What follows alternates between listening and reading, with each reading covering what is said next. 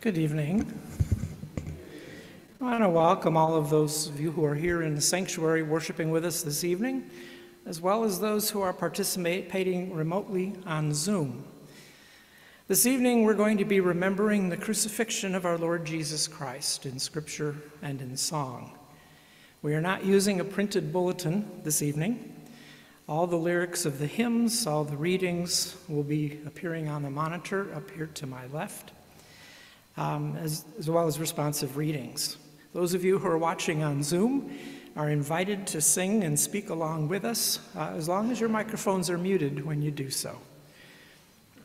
After each section of the text describing Jesus' path to the cross, we're going to put out one of the candles until there is only one left burning, the Christ candle. At that point, you're going to hear a song that was inspired by the 7 last words of Jesus from the cross. And then the Christ candle will also be extinguished.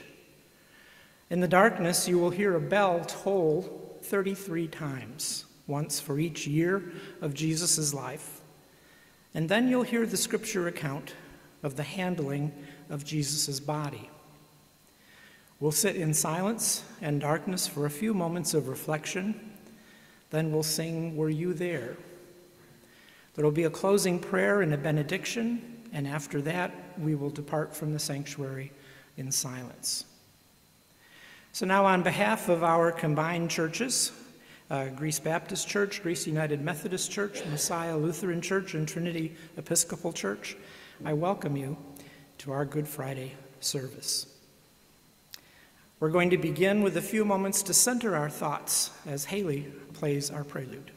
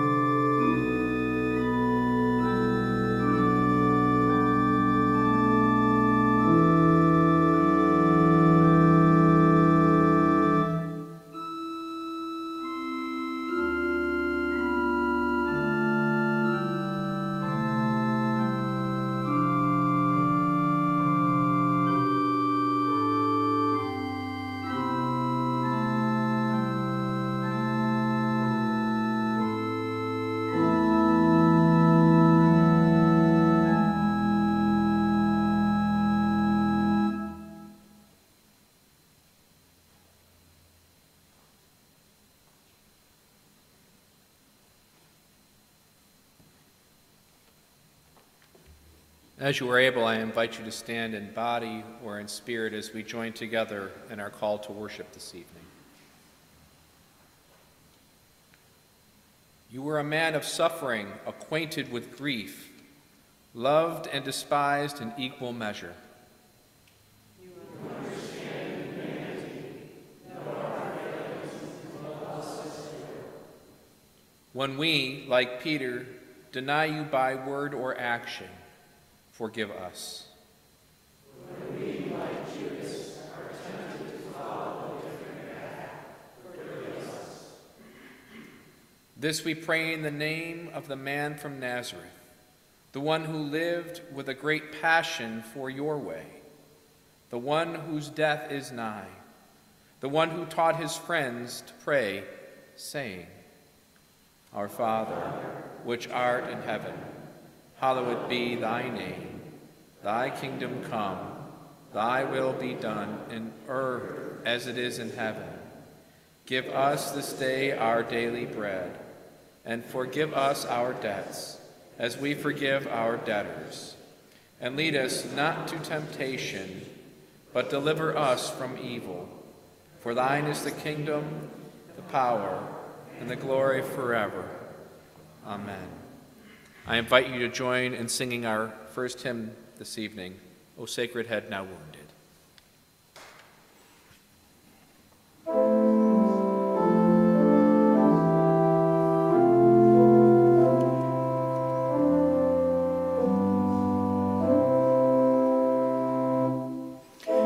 O sacred head now wounded,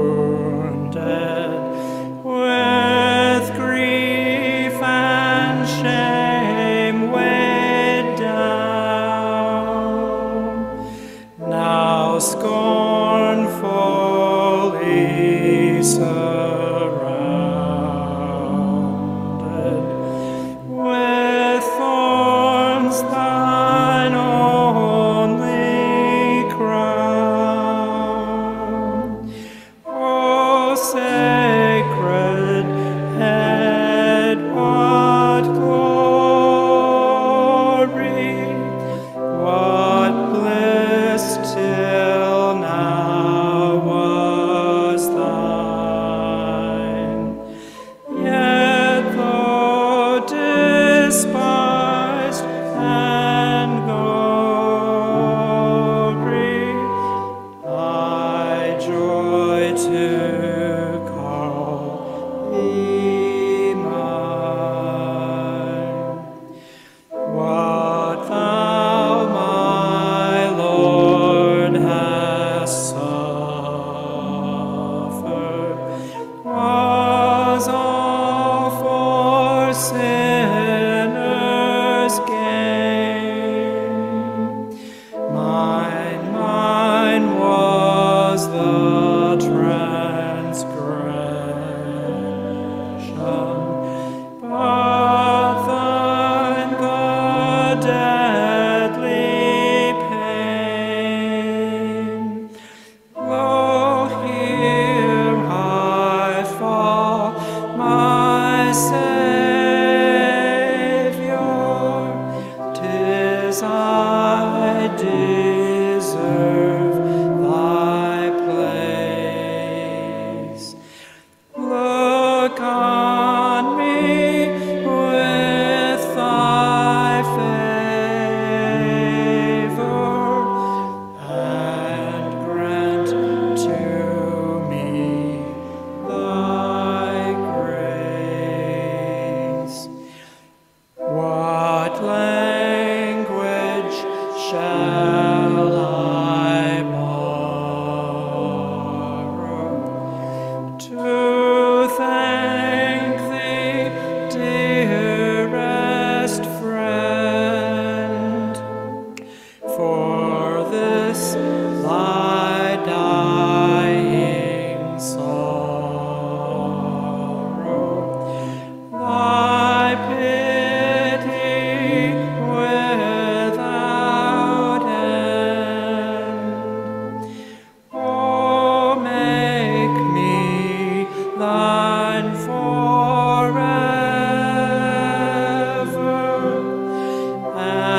should I fainting be?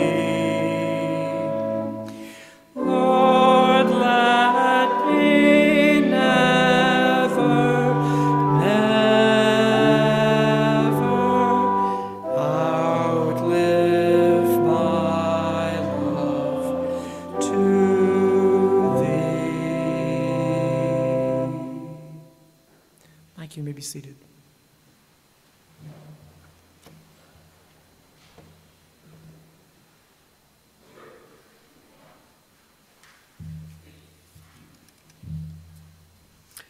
Gather round. I have a story to tell of one who reached inside himself and took a handful of love like a pile of stardust and said, "This is for you. It is all you need. It is all you will ever need. There is enough here to change the whole world. Take it." Many laughed at him, mocked him, and ignored the invitation, but some dared to take it. And those who did noticed something about this love. They found they could do what the gift giver could do. They could stand with the lost, welcome the traveler, eat with the hungry. They found themselves doing what the man first did to them, give something of themselves to others. They became like the man, offering themselves, and as they offered themselves, others took the invitation, and many still do, and many still trust. It is enough to change the whole world.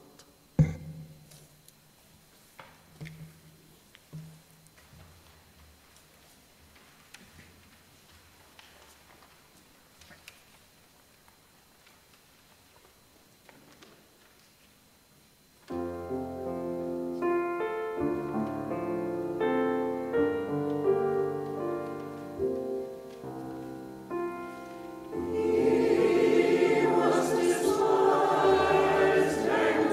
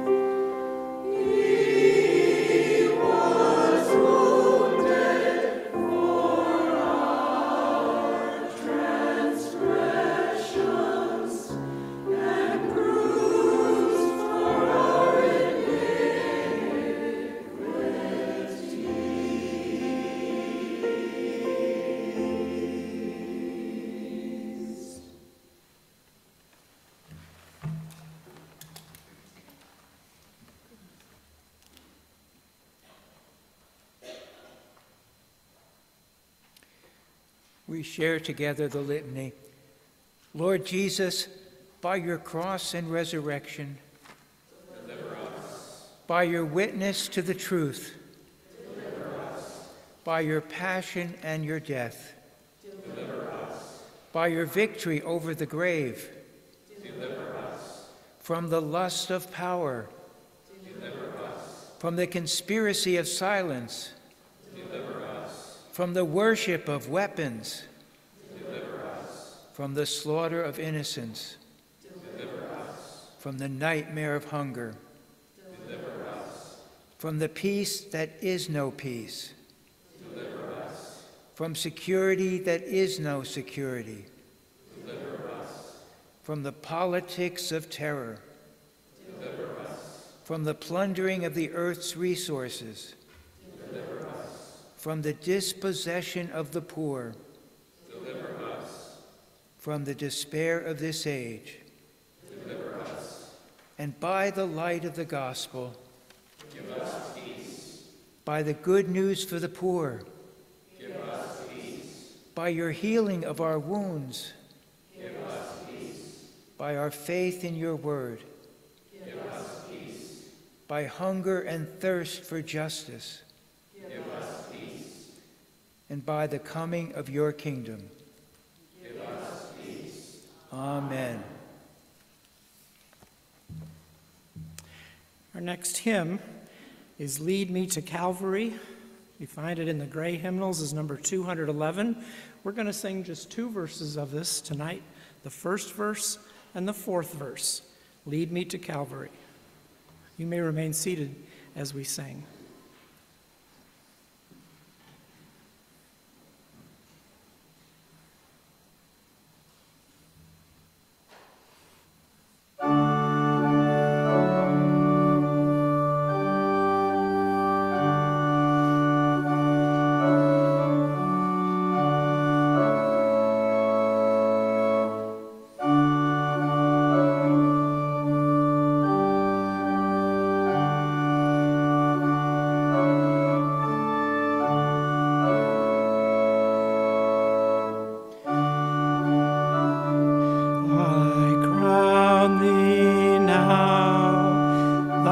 Shall the glory be,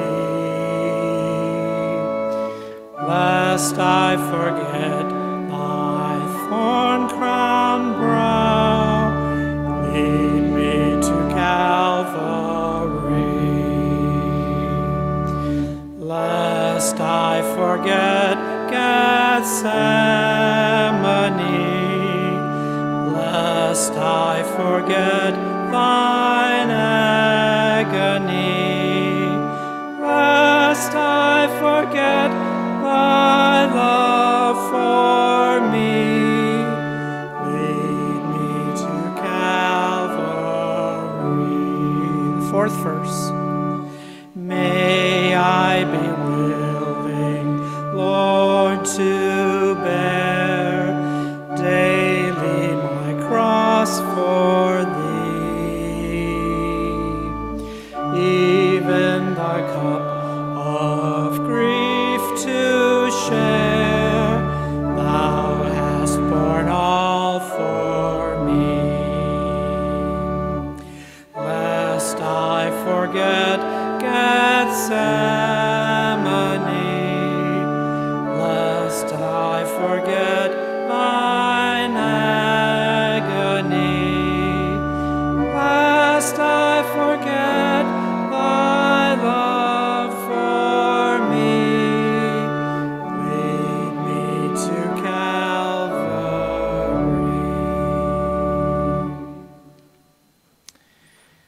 And now the Passion of our Lord Jesus Christ, according to the Gospel of John.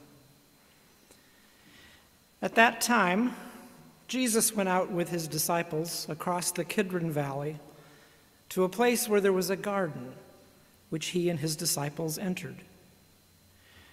Now Judas, who betrayed him, also knew the place, because Jesus often met there with his disciples. So Judas brought a detachment of soldiers together with police from the chief priests and the Pharisees. And they came there with lanterns and torches and weapons. Then Jesus, knowing all that was to happen to him, came forward and asked them, "Whom are you looking for?" They answered, "Jesus of Nazareth." "I am he." Judas, who betrayed him, was standing with them. When Jesus said to them, "I am he," they stepped back and fell to the ground. "Whom are you looking for?" "Jesus of Nazareth." "I told you that I am he. So if you are looking for me, let these men go." This was to fulfill the word that had been spoken, "I did not lose a single one of those whom you gave me." Then Simon Peter, who had a sword, drew it, struck the high priest's servant, and cut off his right ear. The servant's name was Malchus. Jesus said to Peter, "Put your sword back into its sheath. Am I not to drink the cup that the Father has given me?" So the soldiers, their officer, and the police arrested Jesus and bound him.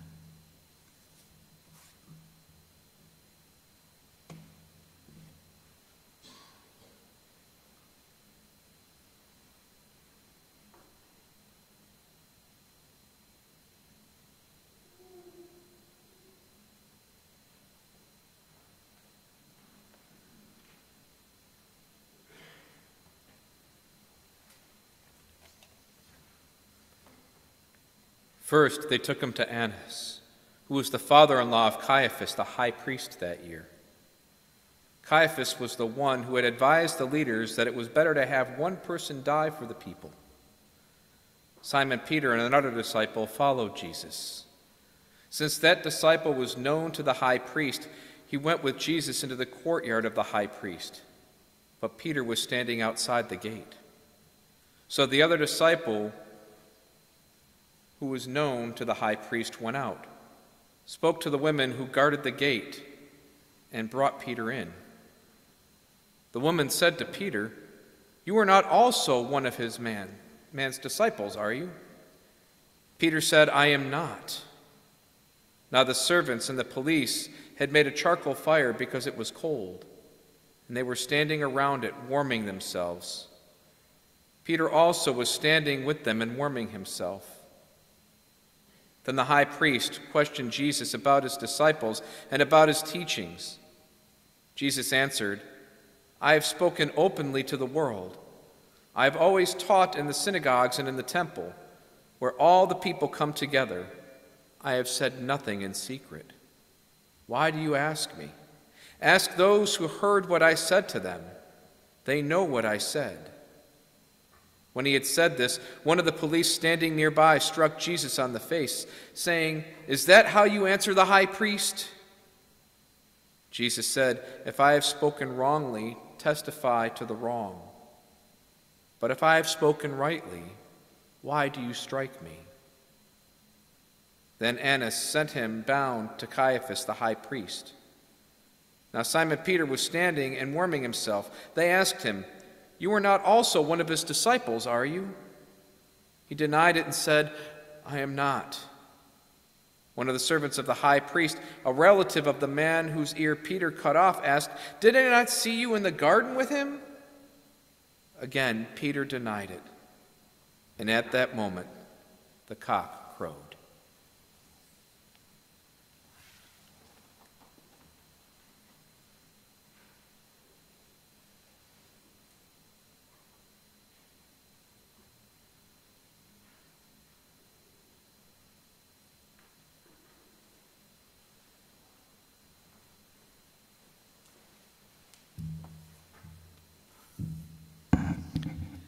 Then they took Jesus from Caiaphas to Pilate's headquarters. It was early in the morning. They themselves did not enter the headquarters so as to avoid ritual defilement and to be able to eat the Passover. So Pilate went out to them and said, "What accusation do you bring against this man?" And they answered, "If this man were not a criminal, we would not have handed him over to you." And Pilate said, "Take him yourselves and judge him according to your law." But they replied, "We are not permitted to put anyone to death." This was to fulfill what Jesus had said when he indicated the kind of death he was to die. Then Pilate entered the headquarters again, summoned Jesus, and asked him, "Are you the king of the Jews?" Jesus said, "Do you ask this on your own, or did others tell you about me?" Pilate replied, "I am not a Jew, am I? Your own nation and the chief priests have handed you over to me. What have you done?" Jesus answered, "My kingdom is not from this world. If my kingdom were from this world, my followers would be fighting to keep me from being handed over to the authorities. But as it is, my kingdom is not from here. So you are a king. You say that I am a king. For this I was born, and for this I came into the world, to testify to the truth. Everyone who belongs to the truth listens to my voice." What is truth? After he had said this, Pilate went out to the people again and told them, "I find no case against him, but you have a custom that I release someone for you at the Passover. Do you want me to release for you the king of the Jews?" The crowd said, "Not this man, but Barabbas." Now Barabbas was a bandit.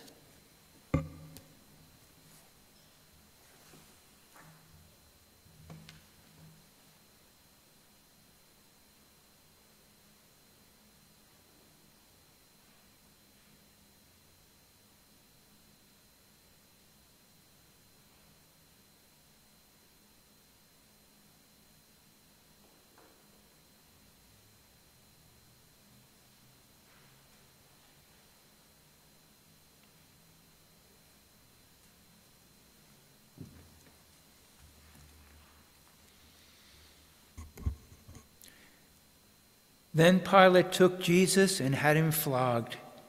And the soldiers wove a crown of thorns and put it on his head, and they dressed him in a purple robe. They kept coming up to him, saying, "Hail, King of the Jews!" and striking him on the face.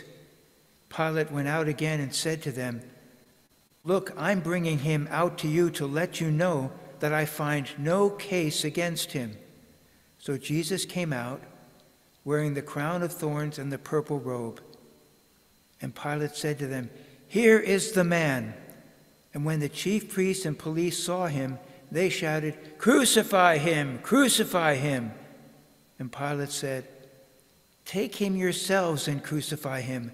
I find no case against him." Then people then answered him, "We have a law, and according to that law he ought to die, because he has claimed to be the Son of God." Now when Pilate heard this, he was more afraid than ever. He entered his headquarters again, and he asked Jesus, "Where are you from?" But Jesus gave him no answer. Pilate said, Do you refuse to speak to me?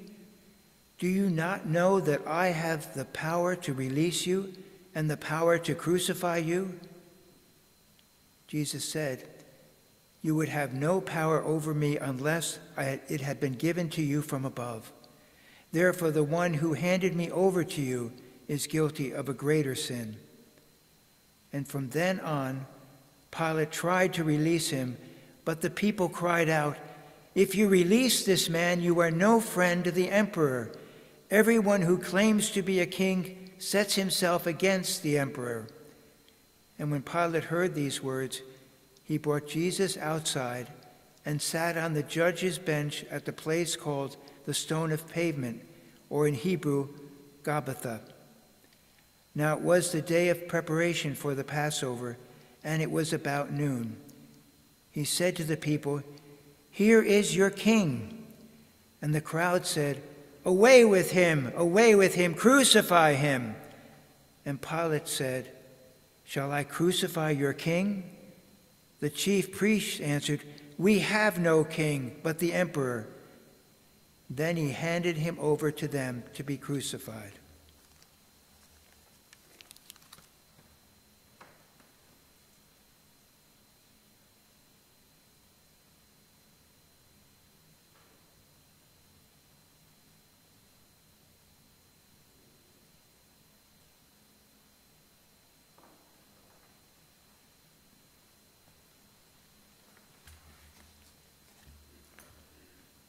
So they took Jesus, and carrying the cross by himself, he went out to what is called the place of the skull, which in Hebrew is called Golgotha. There they crucified him, and with him 2 others, one on either side, with Jesus between them. Pilate also had an inscription written and put on the cross. It read, "Jesus of Nazareth, the King of the Jews." Many of the people read this inscription because the place where Jesus was crucified was near the city, and it was written in Hebrew, in Latin, and in Greek. The chief priests said to Pilate, "Do not write the King of the Jews, but this man said, 'I am the King of the Jews.'" Pilate said, "What I have written, I have written." When the soldiers had crucified Jesus, they took his clothes and divided them into 4 parts, one for each soldier. They also took his tunic. Now the tunic was seamless, woven in one piece from top to bottom. So they said to one another, "Let us not tear it, but cast lots for it to see who will get it." This was to fulfill what the scripture says, "They divided my clothes among themselves, and for my clothing they cast lots." And that is what the soldiers did.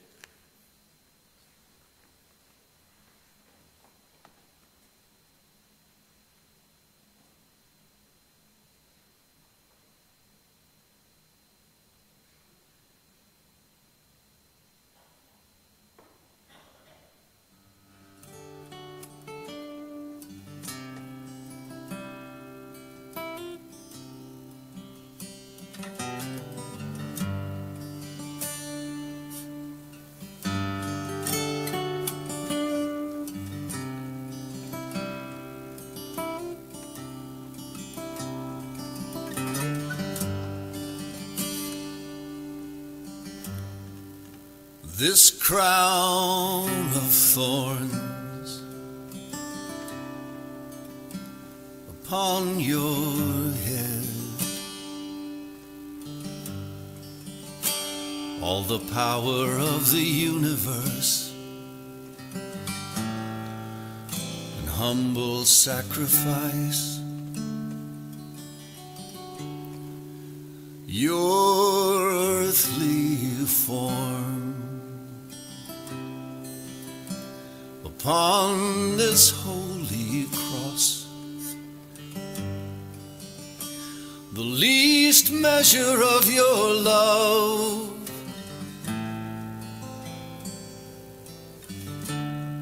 for me.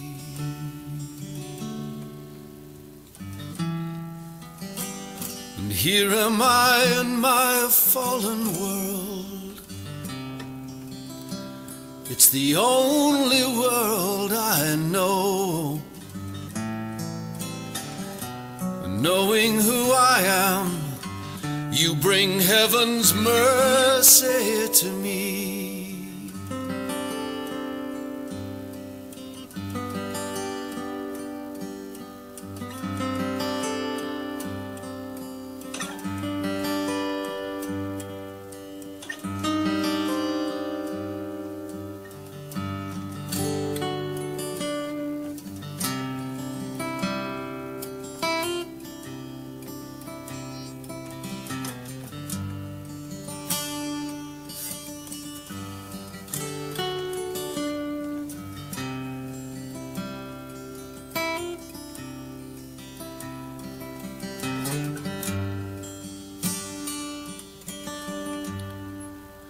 This crown of thorns that I have placed upon your head, all the power that creates the universe, gentle beneath my hand, your broken form that I have placed upon this cross, submitting to this earthly pain out of love for me.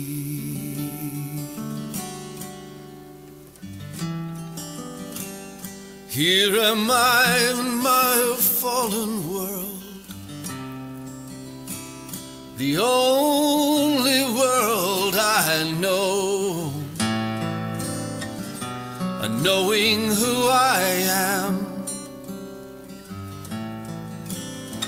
even knowing who I am, especially knowing who I am, you bring heaven's mercy to me.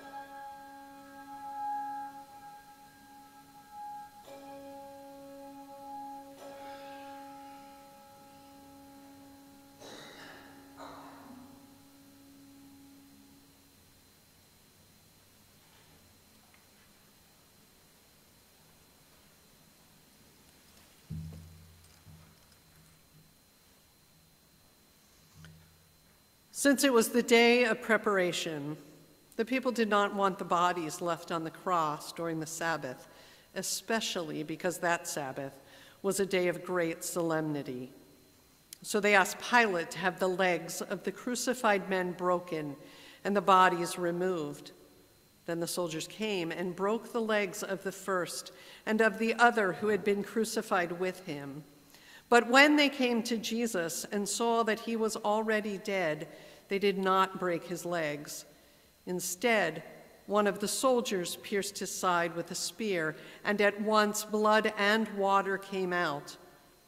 He who saw this has testified, so that you also may believe. His testimony is true, and he knows that he tells the truth. These things occurred so that the scripture might be fulfilled, none of his bones shall be broken. And again, another passage of scripture says, they will look on the one whom they have pierced. After these things, Joseph of Arimathea, who was a disciple of Jesus, though a secret one because of his fear of the authorities, he asked Pilate to let him take away the body of Jesus. Pilate gave him permission, so he came and removed his body. Nicodemus, who had at first come to Jesus by night, also came, bringing a mixture of myrrh and aloes weighing about 100 pounds.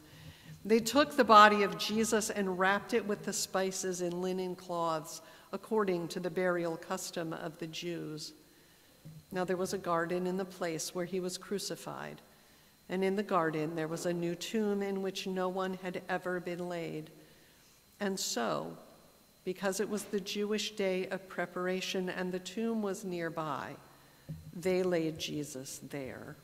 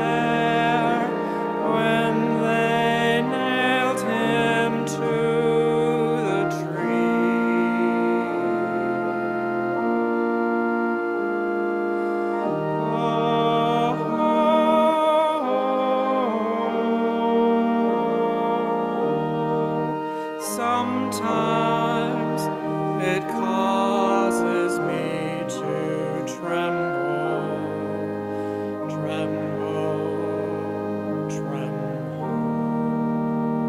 Were you there when they nailed him to the tree?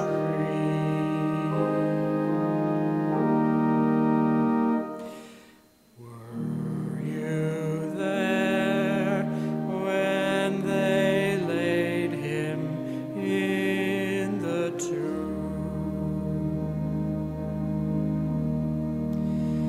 Were you there when they laid him in the tomb?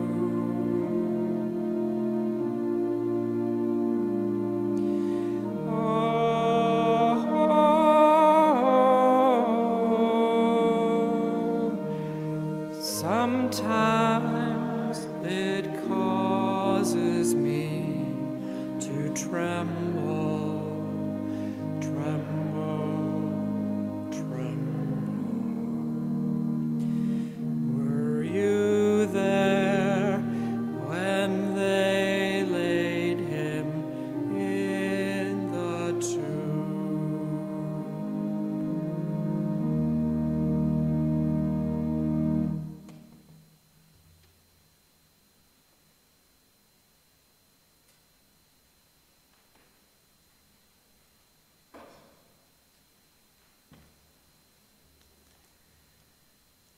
Let us pray. O God, thank you for being with us in this wondering moment where we stand poised between life and death, filled to the brim with sorrow, filled with thoughts of what has been and what lies before us. Thank you, Lord, for the gift of life. Thank you for our friend Jesus, who was a gift to the world, a gift in each of our lives. Comfort us even as we are shaken by the horror of these last hours.